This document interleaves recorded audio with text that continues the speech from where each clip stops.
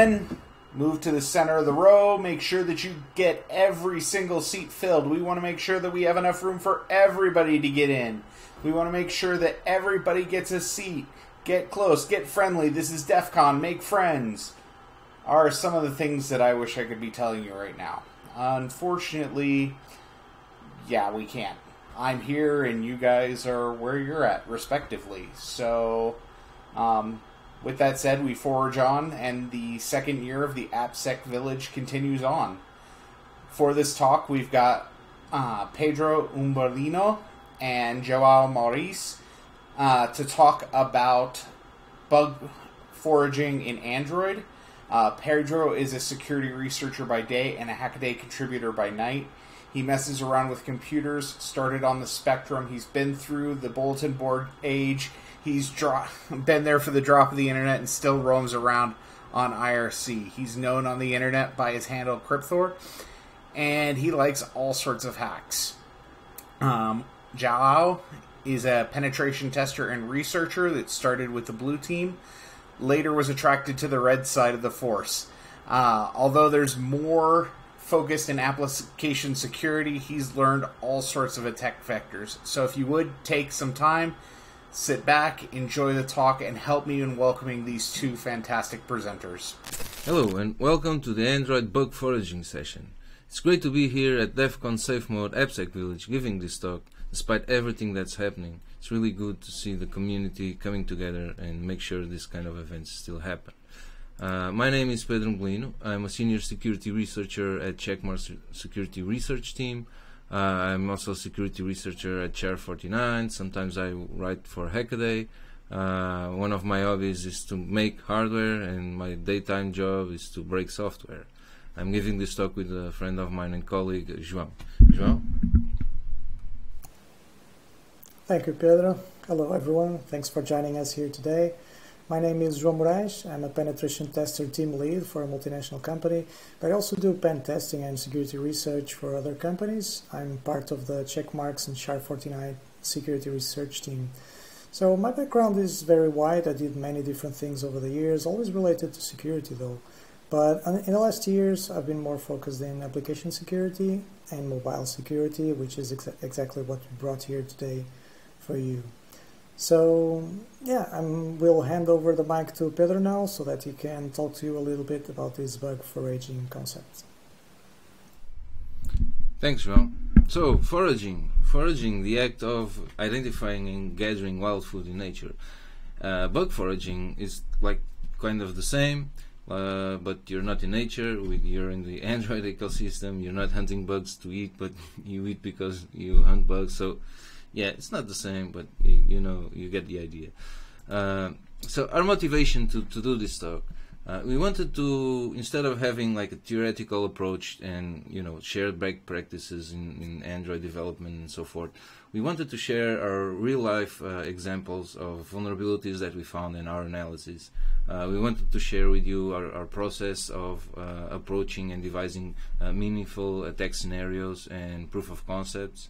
And in a nutshell, the overall experience that we have from first crash until disclosure process.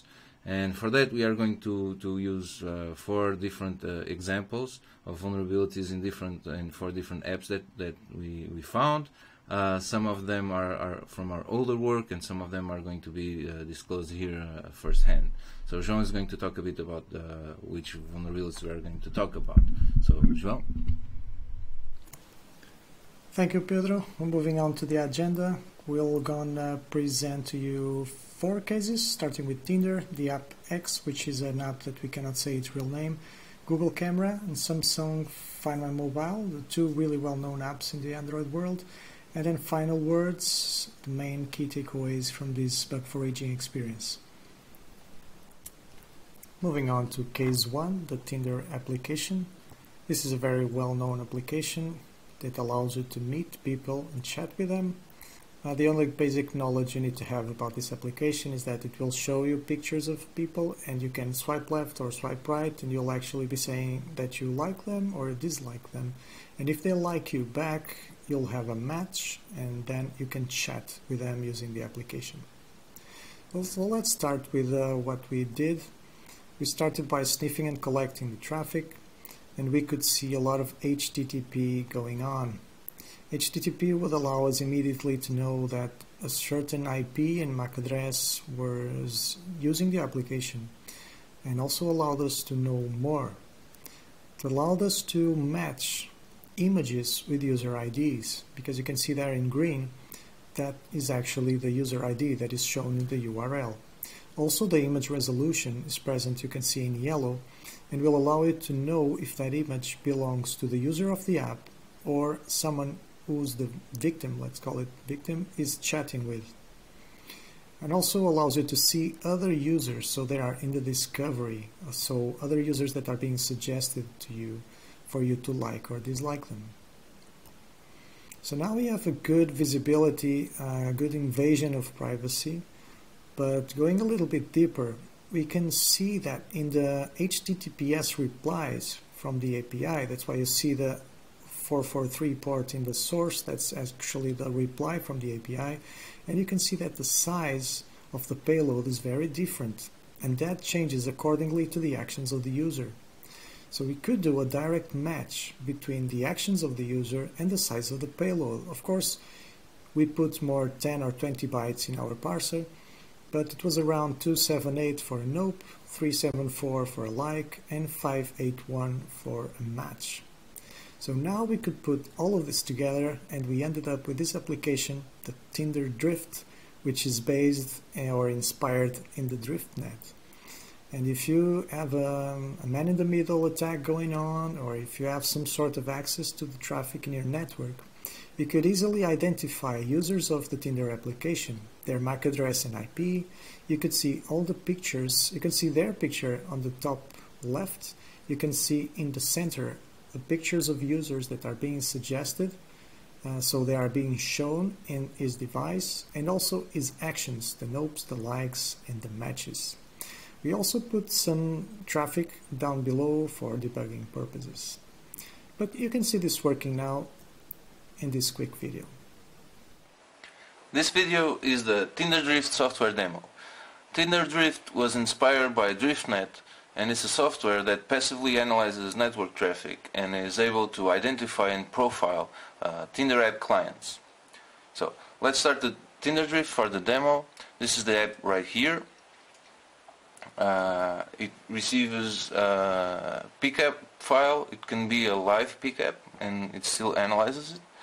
So on our mobile phone we are starting Tinder, and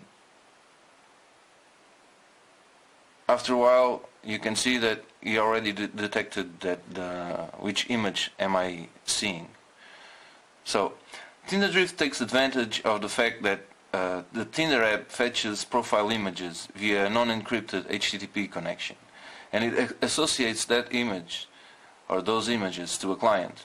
After that, it analyzes the HTTPS encrypted connections from the client to the Tinder API server and infers the behavior of the client by the size of the server responses to that request. So when the user swipes left or right, the app sends a request to the API server.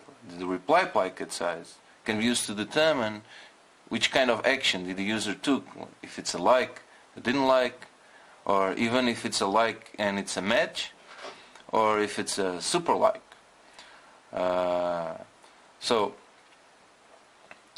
you can see that it takes some time to stabilize, and after that the software is able to identify which action the user took. For example, let's like this profile. When you swipe like, you can see here in this corner that the image was properly identified as a like, and if it's a no like, it's a nope. So let's like this also. So, and you can see that the app updates. The software also supports multiple clients. For example, let's switch to an iPhone. The corporate response was quite fast, but they didn't consider this a big deal in the beginning. This ended up in the news. A massive media storm came that culminated with a US senator saying publicly that Tinder was vulnerable, and of course that led to a very quick fix, and that was very positive. There was no bounty because at the time, as far as I recall, there was no bug bounty program. Let's move on to case 2, the AppX. This is not really its name, it's just a name we made up because we are not allowed to say its name. Legally, we can't do it. But that won't be relevant for explaining the vulnerabilities. So let's move on. Starting with what we did, we started by listing activities that could be used by other applications. And we found out that the main activity can actually load a malicious URL. And that's because there is some link validation, but it's not very strong. I mean, you can see the regex down there. If you have a slash, a L character, and a slash, your link is valid. And it will be loaded by the web view. So you'll end up with something like this. If you have an attacking application, it can create an intent that will then open the AppX, which will then load your malicious content in the web view. We tested that with the activity manager using ADP, and it works. So we did actually create an attacking application, and we did as well create an HTML page which was exactly the same as the original login page for the app. So a user would not be able to distinguish between the original web page for logging in and our malicious page for logging in, and we could steal the credentials and the application would still work smoothly. We tried to leverage these findings. We looked for other things and we found several JavaScript interfaces. As you know, a JavaScript interface is an export of a native Java function and allows the JavaScript in your web view to use it. And this particular setBase URLs function allows you to change the URL of the API. And we can replace it with our own URL. And when you do that, this change is permanent. Your application will contact our malicious API instead of the original API. The app has certificate pinning and it works well, but it also supports plain HTTP, so we can actually use an HTTP URL. And the same with the official API that works either in HTTPS or plain HTTP. So this was the perfect scenario for a man-in-the-middle attack, although we still need to trick the victim into install a malicious app. So we tried to go deeper. We saw there were some deep links for this app. Let's consider this scheme. Of course, it's not the real scheme, the AppX, just for clarity. And there is a messaging system in the application. So we were trying to think of a way to send a link in which we could exploit this exactly in the same way, but without requiring a malicious application. So the chat feature doesn't support deep links, but it supports regular web links. And we could actually send a regular web link, the browser would open it, we could redirect to a deep link to the AppX schema. But how would we pass the parameter then to the main activity? I mean, the main activity would open, but it would use the default HTML content, and we wanted to be able to pass it our malicious URL. So we ended up with something like this. This is the full chain of events. You can see down there the full URI for the exploit. The AppX will open the application, and the AF_DP parameter will allow us to inject that HTML in the web view. But let's start from the beginning. So we don't need a malicious application anymore. We just need a message, and we'll send a message with a web link. As soon as the user opens the link, Google Chrome is called. It will request a malicious page to our server, and our server will redirect to that full URI that you see down there. So then the Android knows that AppX scheme. It will open the AppX application, and the AppX application will load our http://attacking.site.com. Of course, that's a fake domain just for demonstration purposes. You can see the /l/ so that it will pass the validation, and this will work. We have the full exploit just like we did before, but without requiring a malicious application. Now the AF_DP parameter is something that we found via reverse engineering, and you can see there its content will be loaded in the web view. So summing this up, when the victim clicks in the link, the attacker can steal its cookies, impersonate, so take over account, monitor all the application activity, read private messages. He can track the victim to its geographic location because the app has this feature, and it can also create a wormable exploit, well, where all the contacts will receive a malicious link, and by each contact that presses on the link, it will send it to all the contacts of that contact, and so on and so on. So becoming a sort of a wormable exploit. And consider that the application will always behave normally to the victim's eyes, so it won't know it's actually being hacked. I was going to show you a quick video demonstrating, but there was some crash on our VLC player, so I'll just move on to the corporate response. So the response was good, it was fast, it was classified as a critical issue, it was fixed. There was no bounty because I think there was no bug bounty program at the time, but there was some legal issues. This wasn't good, and we could avoid this, but we'll talk about this in the final words section. And now I'll hand over to Pedro so that he'll talk to you about the Google Camera application. Pedro? Thanks, João. Now we are going to look into case number 3, which is the Google Camera. The Google Camera app comes installed on millions of different devices, and this was a research that comes in the context of an audit to the Pixel 3.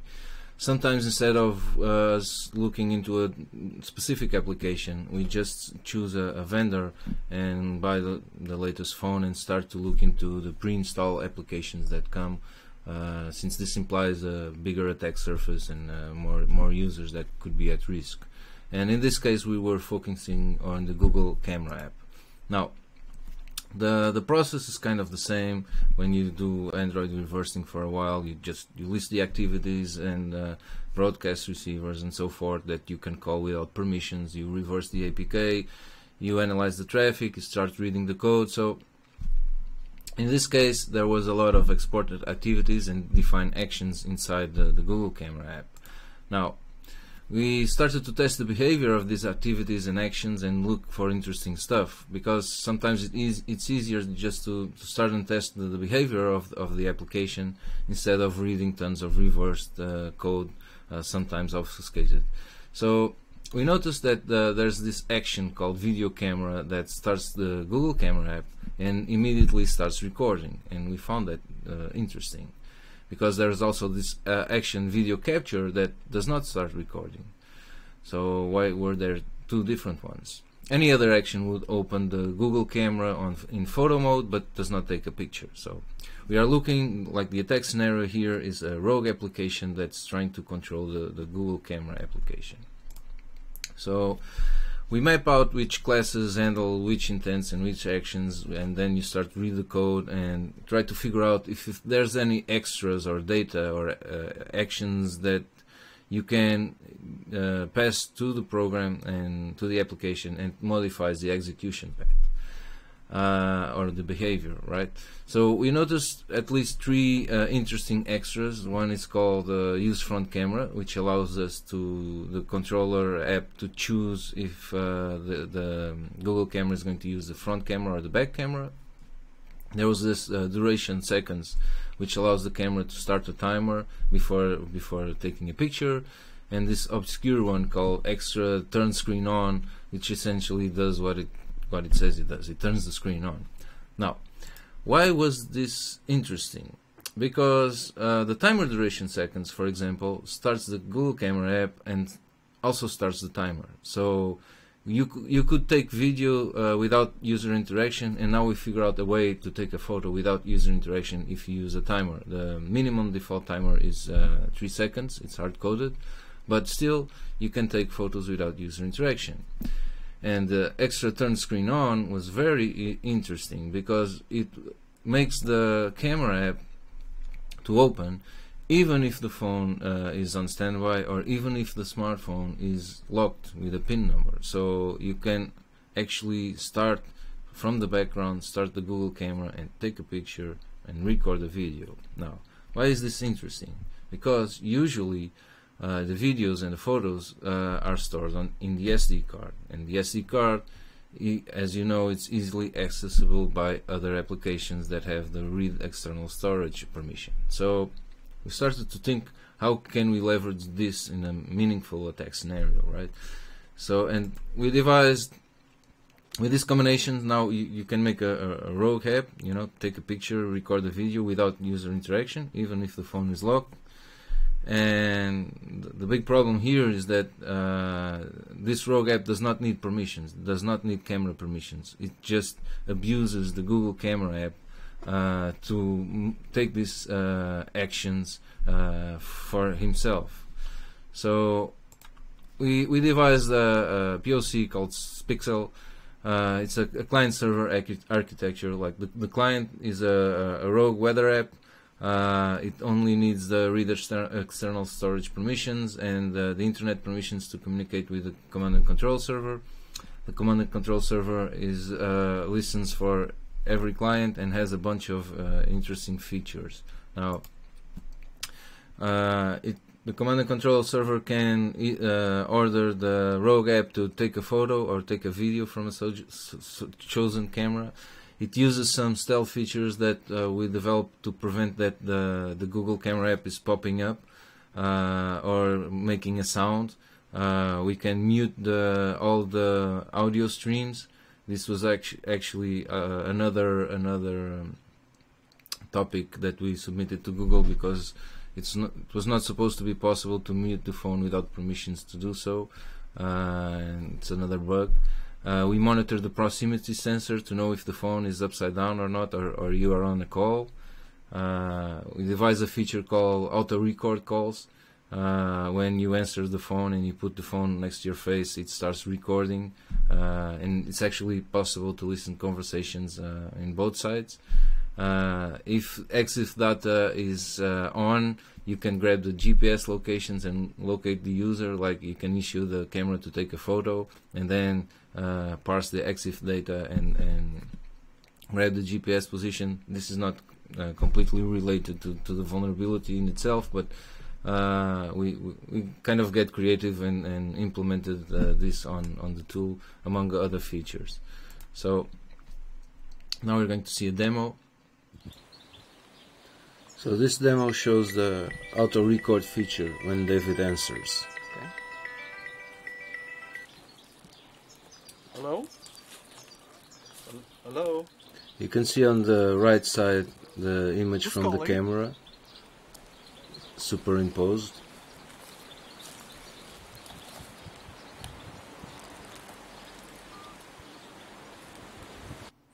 And this is the attacker side when it actually receives the video and plays it back to the attacker on the Spixel interface. So the corporate response here was really, I think, standard for Google, which is really high for everyone else. So we got a medium fast response after the first report. This was classified as a medium impact vulnerability. Then we shared our tool and an explanation of what we did and how our tool could bypass a locked phone, and then they classified as a high impact vulnerability. The response from then on was really fast. They contact other vendors that were identified as using the Google camera or a byproduct of Google camera, some derivative.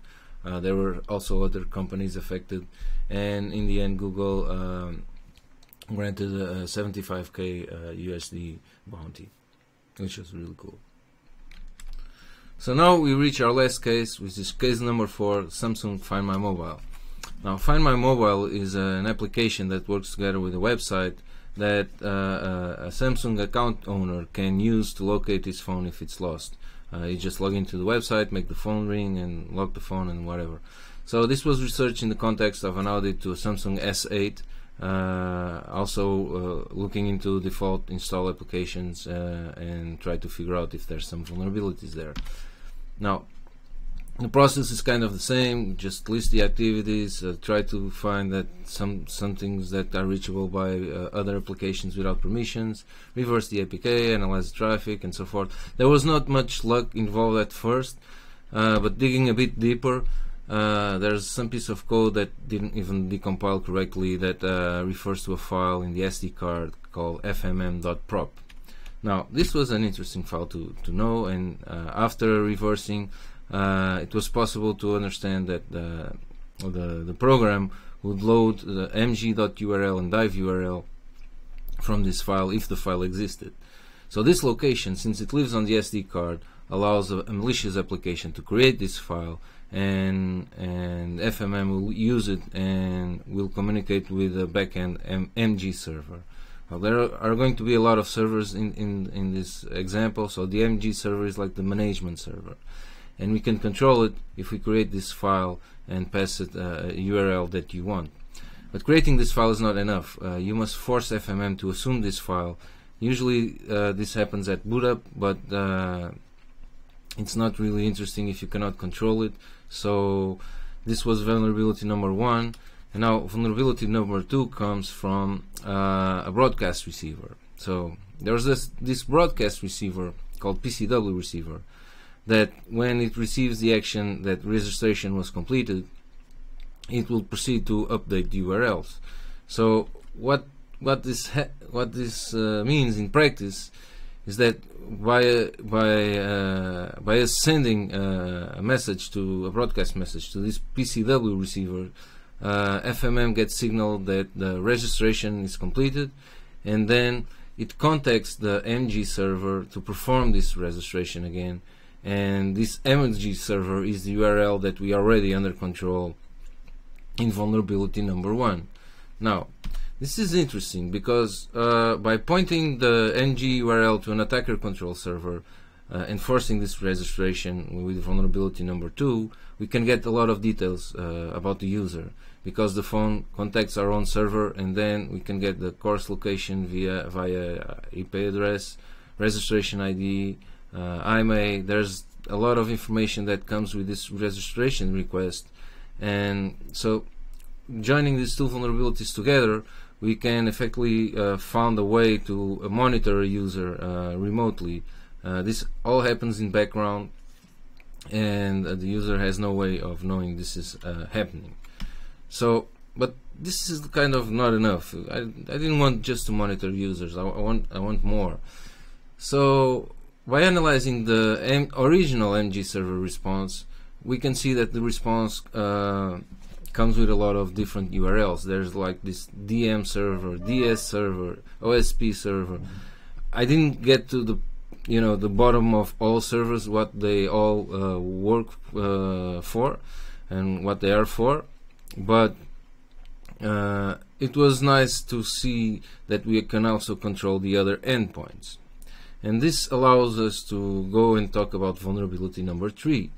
Now, the vulnerability number 3 exists in another receiver called the SPP receiver, and there's this magic action that you can see there, that's FB0BD, so hexadecimal string that indicates to FMM if there was a push message received. Now, by sending a broadcast with this magic action, we can additionally add an extra with the push messages. There was a lot of work involved in reversing these messages. They are all encrypted, and it's kind of hard to read, but luckily the key was hard coded in the code, and we don't even have to understand what are all these messages for. We just need to know if we can craft the proper message. Then we can get FMM to talk with the DM server. Now, while the NG server seems for registration processes and delivering reports, the DM server actually stores the actions that the user performs when he logs into the website or to the web interface. Now, the website, you can find it in findmymobile.samsung.com, has a map and has an overlay. And the user can log in and perform, depending on the API level, you can perform a lot of actions. You can ring the phone, you can lock the phone and leave a message, create a backup, retrieve call logs and SMSs, erase all data on the phone. So there's a lot of different actions that you can make on the web interface. Now, they are executed by the phone when the phone receives these messages. But the phone could be offline or somewhere without network access. So it's possible for the attacker to send a broadcast to this SPP reserver that results in FMM contact this DM server and searches for pending actions that were taken, and FMM didn't have network connectivity to perform those actions. Now, this communication uses a proprietary syncml implementation, which was a bit hard to figure out.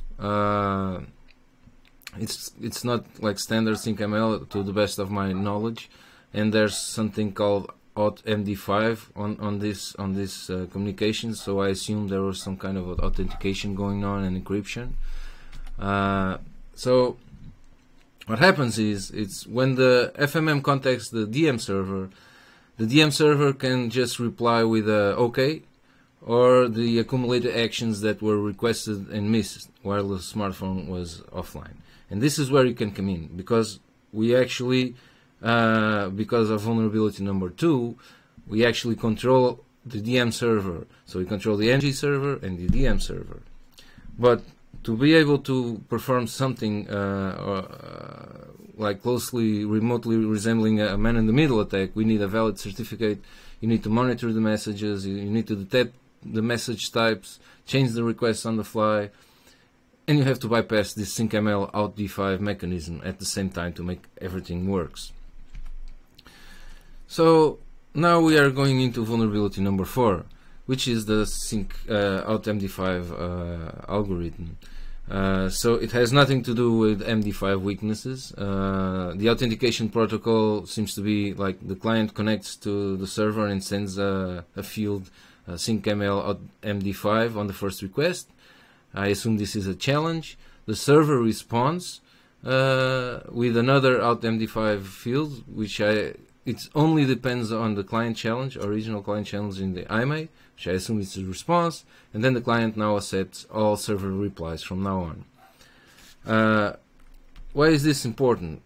It's because there is no message signing on or any mechanism that prevents message modification, which is really great for an attacker in the middle position. So you don't even need to reverse the response verification mechanism to make this work. You can just man in the middle the connection and send the authentication, the challenge packet to the server, grab the response, send to the client, and then you can just use that token and communicate, because you can change the content of the packet because there was no message signing. So putting it all together, if you put all these vulnerabilities together, so with vulnerability number 1, you can use the FMM prop file to change the NG server to your own server.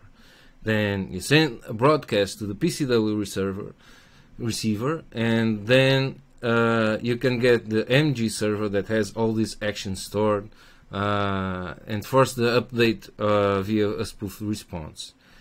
Then you send another broadcast message to the SPP receiver that actually makes FMM contact the DM server and fetches any outstanding actions. You are in the middle of this connection, so you just forward the challenge packet to the original server, grab the response, and then inject your own actions in the client, since there's no message integrity here. And then the smartphone can actually execute whatever message you decide for him. So, the too long didn't read version is that any application could reset your phone, steal your messages, locate the user, anything that FMM supports, and depending on the API level, any application without permissions, except to actually use the SD card, which is one of the most common permissions, you can do whatever that FMM supports. It worked on a wide range of devices, including the S7, the S8, the S9 Plus. This was tested on a lot of devices, and we have a demo that we can show now. So I can actually claim that I'm able to, erase all contents of the phone without actually showing it. So here's the server configuration files. I'm going to switch my action to nuke.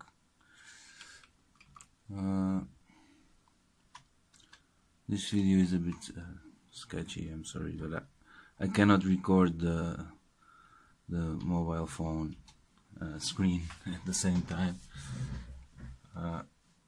So here's the Samsung S8. To unlock it, I'm going to start the POC, and over here I'm tailing the logs of the rogue server. So I'm going to do the exploit step by step. This is the first step, which changes the FMM prop. This is the second step. As you can see here, you can already watch that the rogue server receives the register requests. So the URL endpoints now should already be taken over here. And now when I'm going to do step 3, FMM is going to contact the sync server, the DM server, but it's already spoofed, so the reply will be nuke, and you can see it happened in real time here, and kabam, bye bye dear S8. So it's the same thing that happened on the other video, but the action is actually different. The action is the erase, so the phone gets erased. Also the SD card is formatted, so all data in this phone is lost. That's it. Here you can see the different steps here. So over here there's a step 1. Then you get, this is where the authentication gets stolen from the server. The reply to the phone is injected with to be wiped. It's hard to see here, but it's over here, to be wiped, and then a series of steps that are needed to actually make the phone erased. So working with Samsung in the Samsung Bounty program, they are very organized, and they issued a fast response after the first report. This was classified as a high impact vulnerability, and then we realized there was a lot more into it. This kind of behavior affects many different parts, from the applicational part, the web server part. There were some things that needed to change. It took some time until they could issue a proper fix, and they granted a 10k USD bounty, and in addition there were some closely related critical flaws that are not in the scope of this talk. It's not application side, so it was added a 25k USD bonus. So in the end it was very, very nice. So this concludes our presentation. We tried to give you a variety of examples of real applications that faced different problems, like the lack of encryption, problems in the web views, legacy code, intents without permissions. These are all different issues that sometimes are common to other applications, or some of them are very Android specific. Before we go, we'd like to just say some words. We really believe that we're trying to make the world just a slightly better place by, identifying these vulnerabilities, making people overall a bit more safe while being online. Luckily, we are paid for this research, and we're not depending on bounties, but of course they are always appreciated. It's interesting to note that the vulnerability complexity does not, equal having a greater impact or more rewards. Sometimes you spend a lot of time trying to develop a POC or a working POC and on a very complex issue. Other times you just find a very simple bug that has a lot of impact, and thus you can usually get a higher reward if you are in it for the bounties. And the final word is that we are really a friend. We are not the enemy. We are trying to help companies making a better product, sometimes products that we actually use, and we have a complete interest in making the product better. And threats and lawyers, legal suits are really not necessary. We think of ourselves as friends, and we are not trying to hurt the company's image or whatever in any way. So I think now we are going to be open for questions if anyone wants to ask something. Thank you.